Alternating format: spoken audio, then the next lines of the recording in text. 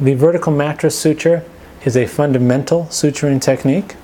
It is generally performed by starting out far from the wound edge, exiting far from the wound edge, re-entering near the edge, and exiting near the edge. Again, the needle is inserted far from the edge, follows its curvature. At this point, the needle can either exit in the center of the wound and be reloaded, or if it is a smaller wound,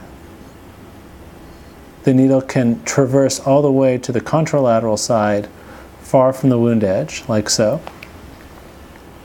At this point, the needle is reloaded, and the near-near bite is taken.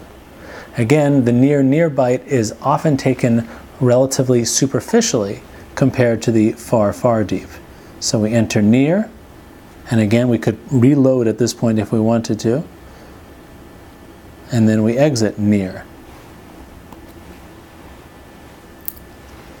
Suture material is gently pulled through, and an instrument tie is performed.